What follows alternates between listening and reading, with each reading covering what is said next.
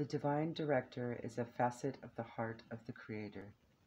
According to New Thought teaching, this energy is merged directly with God's divine plan, so that we can access it and understand on a deeper level what will support our true function, which is to be happy.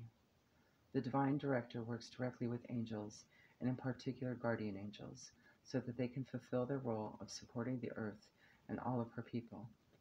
Right now, your angels are reminding you that your divine purpose on earth is to remember love and do what makes you happy.